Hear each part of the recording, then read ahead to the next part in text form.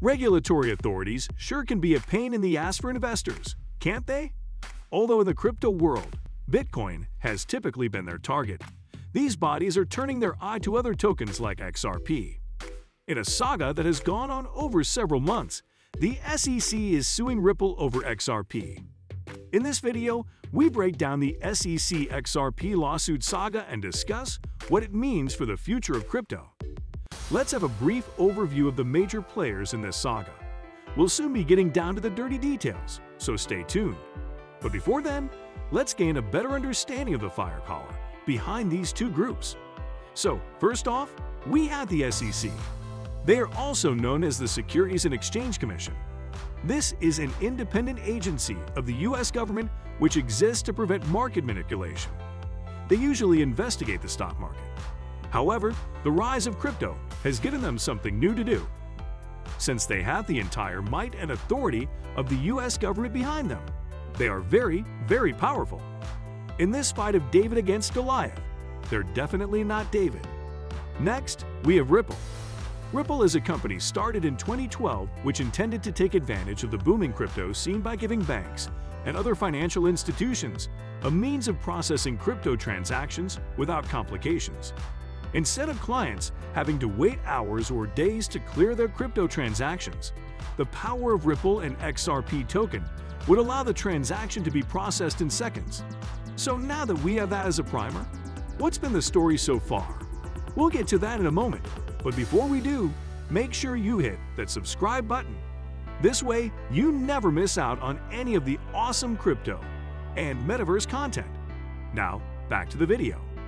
For quite a while, the SEC and XRP were coexisting in peace, but as well known, this peace was tenuous at best. In December 2020, the SEC initiated legal proceedings against Ripple Labs. They were alleging that Ripple's proprietary XRP token was a security and not a commodity, and had not been appropriately registered. They alleged that since XRP was controlled by Ripple Labs, it wasn't really decentralized and was being manipulated. They also alleged that the 14.6 billion units of XRP, which Ripple Labs had sold so far, had generated an amount of $1.38 billion, making the owners of Ripple Labs rich and not Ripple and XRP investors. These were pretty serious allegations, and in the aftermath, the price of XRP went on a nosedive. Many investors got scared, sold their tokens, and washed their hands. After all, the SEC had power and information. The allegations were most likely right. Naturally, the owners of Ripple Labs couldn't let this fly.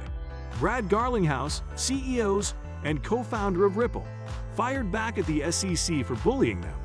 He then vowed to take the case to court. And so, where are we now? Well, you know how bureaucracy is. Things get done with the pace of a snail. Right now, the lawsuit is still in its discovery phase. This means that both sides are still gathering evidence to build up a case. In truth, this is only the beginning. It might take years before a verdict is given. In any case, stick with our channel for the quickest updates. Well, that just about wraps it all up. We hope this video on the SEC XRP saga has sufficiently entertained and informed you. As crypto continues to assert itself in the world, things like this are bound to happen. As an investor, don't be worried. Rather, be curious. This will make you better. Do you think the dust will settle in favor of Ripple or in favor of the SEC?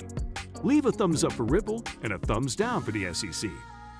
Well, in any case, make sure you check out our other videos on the top 7 exchange platforms to buy XRP or Ripple tokens, and what XRP is and if it's worth investing in. These videos will make sure you become an expert in Ripple, one of the fastest growing digital currencies, in no time. If you enjoyed the video, leave a like, comment, and share. This way, you support the channel and help us keep coming at you with the most informative and engaging content. Well, that's all for now. Enjoy the rest of the day. We'll catch you later.